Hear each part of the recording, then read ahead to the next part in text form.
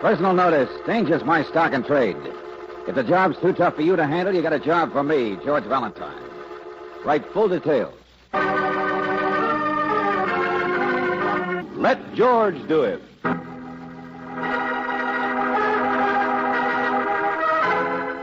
Portuguese Cove, another adventure of George Valentine.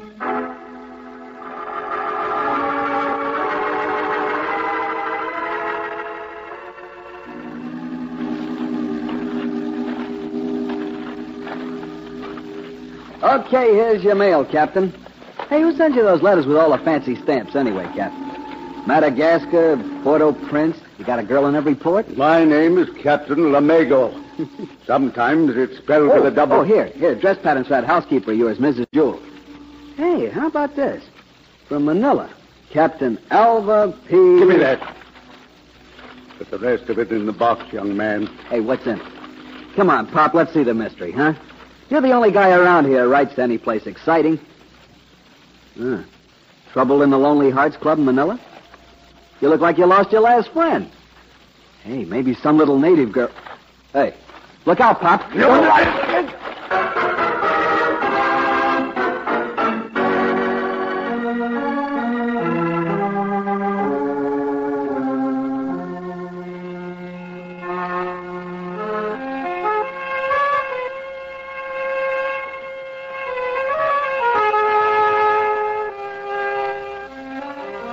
Dear Mr. Valentine, that's exactly what I saw happen. He struck him. He struck the mailman. Now, I've lived in Portuguese Cove for nearly 10 years, and for all 10 of it, I've taken care of Captain Lamego. I've kept his house and done his cooking for him in the times when he's not out on his tuna boat. There never was a finer man in all the world. So upright and good and virtuous. And he's kind. The last person who would ever just flare up and strike anyone like that. Unless, of course, it was justified. Or unless, Mr. Valentine, unless the poor dear man is in some kind of trouble. Some kind of danger.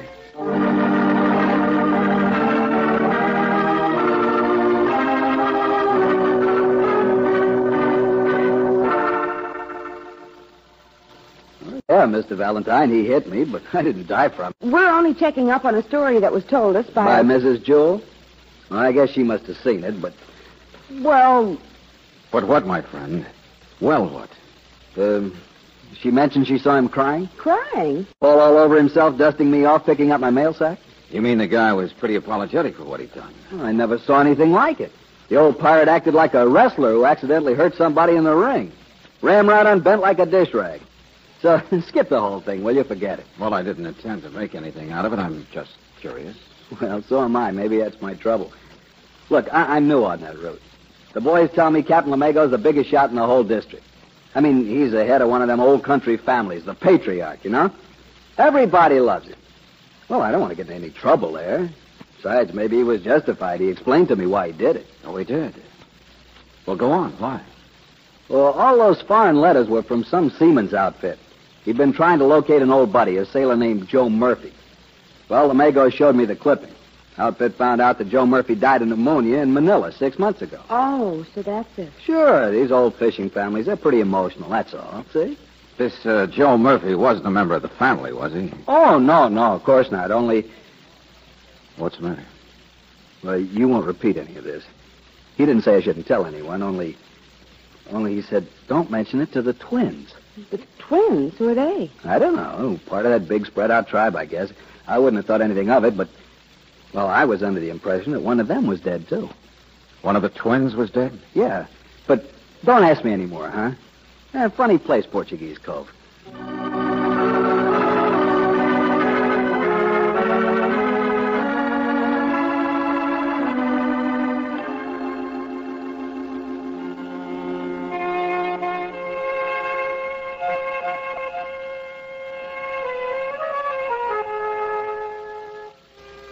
Sure. I tell you, sure. Mrs. Jewell, she'll be downstairs pretty quick. Why worry? Oh, I'm not worried. You know, you play that very well. See, very well. I think so, miss. What's your name? So sad. You mean the piece? No, the name. I have forgotten. What difference is in a name? So sad, they all say. So, all right. Since I was a boy. Run errands, do this, do that. So sad. It's a joke, you know. Oh. But you're not a member of the family, the Lamego family. Oh, but see, who is not? Only I am not very close. I am the one way out on the lead. Still, I own the boat, the finest boat in the world. What? Yes, we all own that boat. Do you have an idea how much she costs? A deep-sea tuna boat? You own the boat? Is that the one that Captain Lamego... See? Oh, yes, the whole family owns that. Maybe I only have $10 worth, but is that important? I can cook on the boat, can I? I can play music. I can watch a man happy. I can watch a man die. What did you say? Ah, Mr. Valentine, what would you like to hear? Hello, Angel. Wait a minute, George. So sad. What was that you just said? Dinner will be ready pretty quick. What tune? Any music. What is it, Brooksy? Well, he said something about... He somebody... talks all the time. It doesn't mean anything. Don't even know what you're saying, do you, Nettie? Why should I? Who cares what people say? Now, some music. The kind you like, Johnny. Dinner won't be ready unless you get out there. Oh, but Johnny, I just Go want... on, get out of here. Mean, aren't I? Pushing the Nettie around. A mean guy. Yes, horrible. Johnny? Yeah. Oh, I know. You're those friends of Mrs. Jules. Hello twice. Same to you. Thanks. It fits. I'm the twins. The twins? That's the trouble with us men in the Lamego family. We disintegrate like Nutty there. Hey, clear it up, will you? Why? We're just a backwater bunch of suckers listen to old country music and live the old country way. Radio? What do you think we are? Crazy? Give me a wet finger and a sight of Polaris any day. Sure, we can haul in more tuna than anybody in the whole fleet of... All right. I'll get off the soapbox. Want a drink? No, thanks. Are you sure you do? Positive. Because you're twins? Forget I ever said it. Forget it. All right. Maybe you just see double. Never used to touch the stuff, would you believe it? 6 months. That's how long I've been here. College boy, that's me. Waste your time studying the scientific wiggles of fish. Waste your time? Haven't you figured it out? Haven't you seen it? It's standing right there on the porch. Huh? Sure. See him there? Pretending he's not listening. Oh, no, I didn't. The captain. Watch this. Hey, old ghost. Easy, Johnny. Hey, king of the sea. Big shot. Good gray uncle. Good evening, Miss Brooks. Mr. Valentine. Hello, Captain. He can't hear me, see? Rolls off his back. Mrs. Jewell asked me to say she'd be down directly. Oh, thank you. These people don't understand about little tin god Skipper. Tell them who's the only man left in the Lamego family. Johnny, for heaven's Tell sake. them about the rights and duties of a captain at sea. Tell them about the big, strong, upright man who won't let anybody else run anything. Buster. Let go of me. It's the only chance I get to talk back when I've had a few drinks under my belt and one in my hand. So give us a speech, Skipper, on the high moral code of... Tough, isn't it? Well, you asked for it, Buster. Well, Forgive me, Miss Brooks. now I'll have to mix another drink. You will not. Not in this house. Oh, who says so? I say so. Let's see you argue about Okay, it. now, wait a minute, Captain. You're only half my age. Go on, argue. Hit me. Cut it out, will you, both of you? I'm not going to touch him. That's all he wants me to do. You're a sniveling troublemaker like your brother. I said, You're a- Captain, cut it, will you? Stop. Mrs. Jewell. Stop those things you're saying. Yes. Yes. Good night, all of you. Captain. Good night. Well, I lit the fuse, didn't I? Oh, Mr. Valentine. Yeah, let's change the subject. Mr. Valentine, I want you to leave the house right now. What? Mrs. Jewell, you... I had no business getting you here. It was very wrong of me to interfere. What's all this? Go on, Mrs. Jewell. The captain's been upset like this only because someone died. What? Died of pneumonia. An old dear friend. A sailor named Joe Murphy in Manila. The captain told me about it. Mrs. Jewell. No, be quiet, Johnny. That's why he struck the mailman. Well, what if I say that wasn't all it was? What if I say Joe Murphy was no friend of his? It's a lie. What? Joe Murphy was just a sailor on a trip to Mexican waters over a year ago. Just one guy and a crew of 12. Johnny, please. I'll bet they never spoke 2 words together, the kind of a Captain Lamego is. Upset because his friend is gone. Ha ha ha! Then why was Murphy so important? Johnny, it's none of their affair. And so Sad has dinner ready. You've been up in my room, haven't you? That thing you've got there. Johnny, please, not now. Give that to me. No, Give me. no, I won't. Oh, George, it's just a book. Yeah, diary, isn't it? Sure. His diary. You mean the captain's? This is Joe. I guess you found the same thing I did. There's an entry in the diary he made in the last day. But whose diary? Joe Murphy was so important because he was the only sensible witness to a murder by the great tin god, the only man left in the family, Captain Lamego. The diary was Jimmy's, Mr. Valentine. And who was Jimmy? A troublemaker like me. A mutineer, no less. That's what Joe Murphy supposedly witnessed. A righteous old swindler was defending himself from a mutineer. Sure. It was on that trip over a year ago that the disintegration of the male ranks of the family started. Johnny, don't. That was the excuse the good man used to stay on top. The excuse Captain Lamego used for killing my twin brother.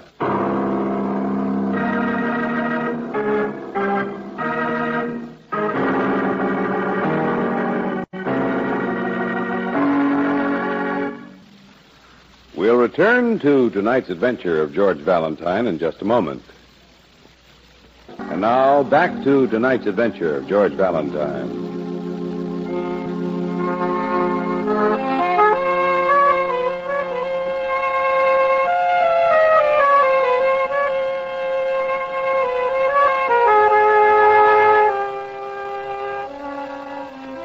Portuguese Cove, a little old-fashioned seacoast village, the home of the Lamego family, the anchorage for the one wealth of their life, the tuna boat they all own together.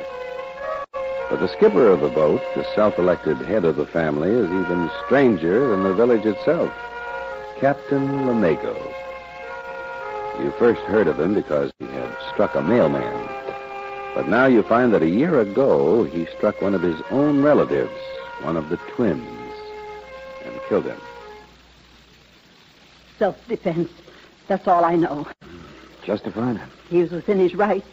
He was the captain of a ship at sea. That doesn't always mean... I'm so stupid about these things. And the captain would never let anyone talk about it around the house. I can imagine. Yeah, the captain's still doing a lot of thinking about it. At least he tried to get in touch with that witness, that Joe Murphy. Why? There were some Panamanian boys on the crew. They didn't even speak English. Everybody understood that Jimmy had tried to use them to cause trouble. Let's see. This mutiny thing that Johnny mentioned? Well, he doesn't know anything. He was in college at the time, I mean. But Jimmy was a troublemaker. He couldn't stand taking orders from anyone. He couldn't stand not being able to run the family boat himself. That's what everyone understood. And one night he actually tried to attack the captain. Mrs. Jewell, wasn't there an investigation at the time? No, it was a hearing of some sort, Mr. Valentine. There's a record of it. I know the captain had some papers down on the boat, but it was kept very quiet. Why would anyone doubt the captain's word? And poor Jimmy had been buried at sea. Hey, I play music for you. You like to hear some music? No. When Jimmy died, did you see what happened so sad? Oh, see. Oh, it was terrible. Can't you remember? Oh, yes, he died, yes. Why shouldn't I remember? It was at night. I was peeling the potatoes. Always potatoes. No, look so sad. Just what happened? Well, everything happened, all at once. The captain steps out of his cabin, and then I see Jimmy in the dark, waiting for him. He'd been drinking, they all say that. Only maybe Joe Murphy seen him first, because he yells a warning to the captain. This Jimmy have a knife in one hand and a gaff, for the fish, in the other. And he yells something I cannot say out loud, and he swings his arm. Only the captain swings first. And the next thing, there is Jimmy on the deck, with blood where his head hits a cleat. See? Oh, yes, the captain is very strong. Self-defense. Justifiable accidental death. Only the diary, Mrs. Jewell. The boy's diary that Johnny had. Let's see that last entry. The one that made you try to get me off the case.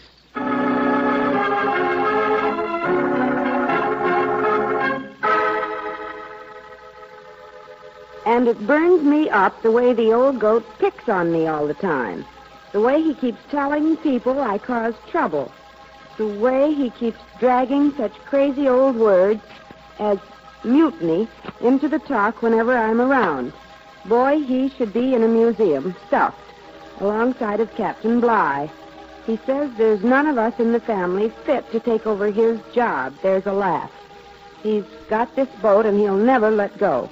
But maybe I'll go up to his cabin one of these nights and tell him we'd get along all right if he'd just quit riding me. Maybe tonight. That's all, George. Well, that doesn't sound exactly like a mutineer thinking of murder. A boy planning an attack with a knife in one hand and a gaff in the other. Brooksy, I think we'd better dig out the real facts of what happened fast, before something else like this happens again.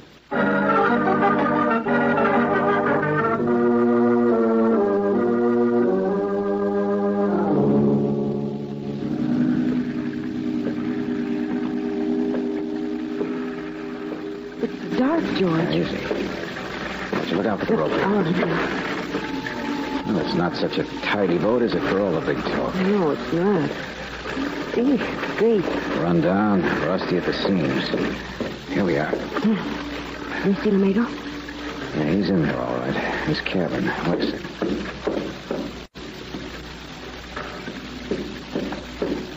This is his desk here, George. Quiet. The captain's on the bunk, the other cabin. Sound asleep. It's against the law, probably, what we're doing. George, what? I expected to ask him, but, well, we're cutting corners. Save the time checking in the city for an official copy. George, right in front of us. Record of Proceedings, Maritime Commission. He'd be looking at it himself. Why, George? Come on, start to work. Federal court jurisdiction concerning the death at sea of James Lamago of Portuguese Cove.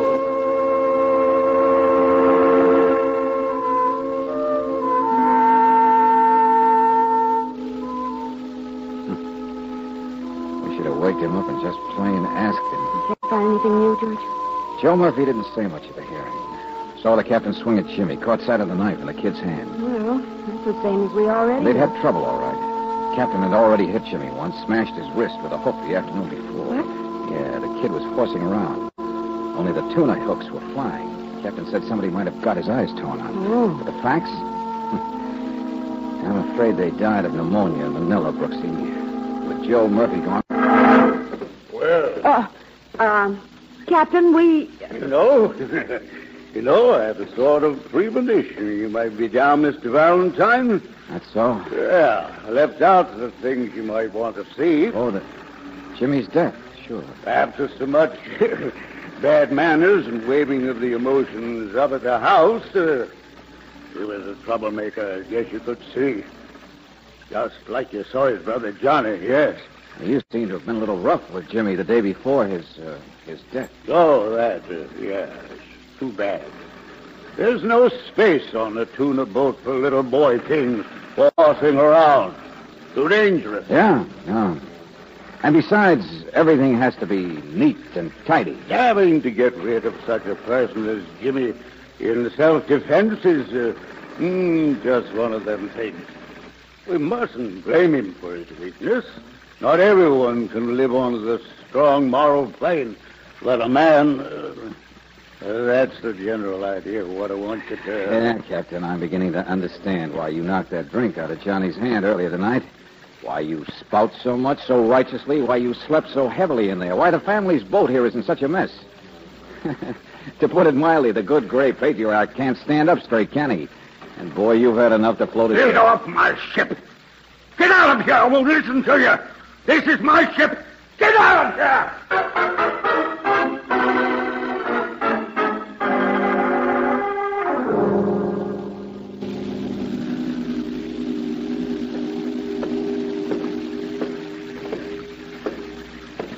Self-defense.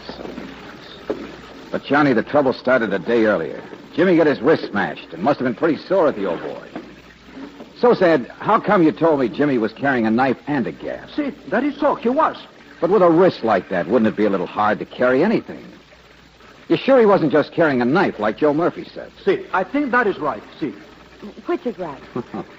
So sad you want to agree with me, don't you? But of course. Why not, Mr. Valentine? No matter what I say, no matter what anybody says. He's not much of a witness, I'm afraid. But say, he didn't used to say the gaff. Where'd you get that idea, Nutty? Yeah, that's what I mean. The story's being added to. To make the self-defense even stronger. But why? Sometimes self-defense is a way of committing murder, Johnny. You mean the captain's been coaching Nutty here? He's justifying himself. I do not understand. There was a motive for Jimmy's death, wasn't there, Johnny? Oh, sure. But the captain thinks nobody's good enough to take over the boat from him. That boat's worth a lot. The man who runs it gets most of it. Well, family ownership doesn't mean much when there aren't any men left. Jimmy and I always had different ideas for it, new ideas. Mr. Valentine, look. Here, look at this. Yeah, a gun, huh? Revolver. It's loaded and it's brand new. That's why I chased down here looking for you. Nutty found it in the captain's room tonight. The captain? Why would he buy it? Nobody else is going to attack him. Maybe he thinks you are. What? Oh, look, I've tried to figure this whole thing out. It's driven me crazy. I wrote letters like mad trying to locate Joe Murphy myself. I asked questions, but I couldn't. The captain. Here, give me that thing. No, why should I? I thought for 1 minute he really meant to kill my brother. What are you doing down there? I told you to get out of here. Johnny, I said give me that gun. Get out, you and that yellow belly there. He can't pull that Johnny, stuff. take it easy. Afraid of a fight, every one of you. Shut up, will you? Go on, hit me, both of you. Listen, you see how he does it? Go on, with my bare fist. Oh, no, you can't. Not this time. Now let him have the gun. I'm not afraid of a I gun. told you to shut up a long time ago, Skipper. There won't be any self-defense this time. Give me that gun back, Nutty. Sure, Johnny, sure I will. You missed the captain with your first shot. He's down now. Go ahead, shoot him. What? Yeah, you heard me. There won't be any self-defense murder. You'll have to do it in cold blood. Sure, it's... Try the shoe on the other foot for a while, Sonny. On who goads whom. On who's been waking up the sleeping dogs around here. You trying to be funny? You're the one who primed so sad with that gaff story, aren't you, Johnny? Just to make it look like the captain was desperately padding the evidence. You have to be the one. The skipper had seen the official record. He knew about the smashed wrist that made it impossible. Hey, Mr. Valentine, listen. Yes, Johnny. And that broken wrist also made it impossible for Jimmy to write in his diary on his last day. I guess a handwriting expert can tell me who wrote that last entry. The entry that made it seem so unlikely that Jimmy could have been really thinking about mutiny. But everybody knew how Omega treated Jimmy. Let's just believe what we know. That Jimmy was a troublemaker, a mutineer, who was killed accidentally in self-defense. Only it gave you the bright idea of duplicating the stunt with malice aforethought. I've been trying to find Joe Murphy to learn the You facts have of the... not. You've been making up the facts. Capitalizing on the captain's feelings about a tragedy. You've been doing it for 6 months. Ever since you knew the only witness was dead. No. And you had to know, Buster, because you told me you kept writing to locate him. And yet someplace I remember the postman, the mailman himself, saying that Captain Lamega was the only guy around here who ever wrote to strange foreign places. All right, smart boy. Metal in Hey, give me that. I guess Portuguese Cove won't be having an ambitious new tuna skipper for some time, Johnny.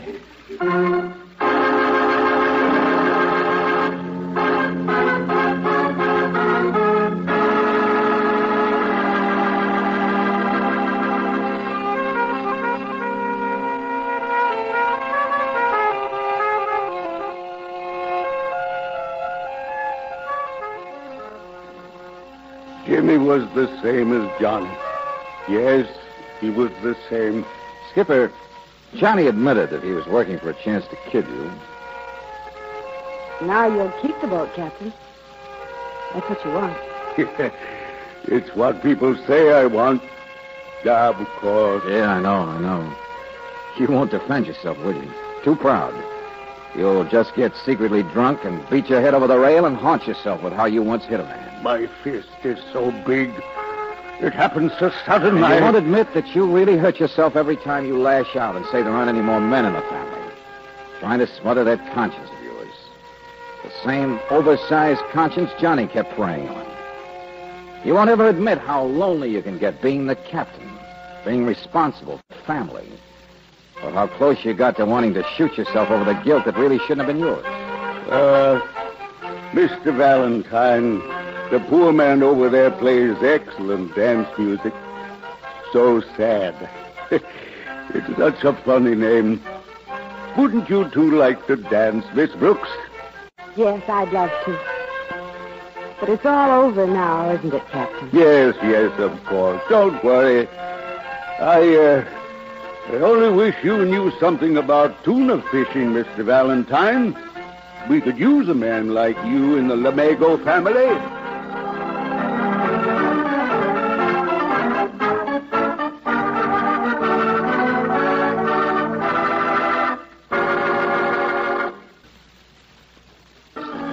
Robert Bailey is starred as George, with Virginia Gregg as Brooksy. Let George Do It is written by David Victor and Jackson Gillis and directed by Don Clark. Francis X. Bushman was heard as Lamago, Walter Burke as Johnny, Elliot Reed as So Sad, Glenn Delano as Mrs. Jewell, and Harry Bartell as the mailman. The music was composed and presented by Eddie Dunstetter. Your announcer, John Heaston. Listen again next week, same time, same station, to Let George Do It. This is the Mutual Don Lee Broadcasting System.